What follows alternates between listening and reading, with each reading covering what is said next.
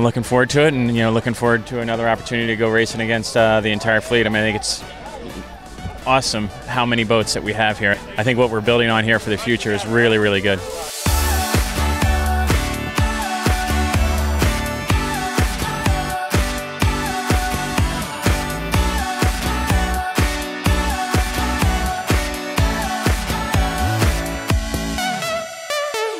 I think that also in Porto Cervo the conditions are supposed to be completely different with more wind, and then we have to see how we are going to do in more air.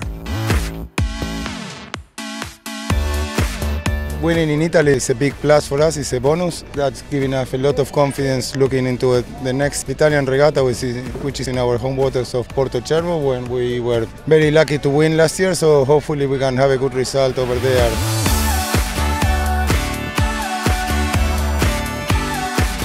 The boat is fast, and now there is Sardinia coming. This is our country, and I'm sure they will go in the same result.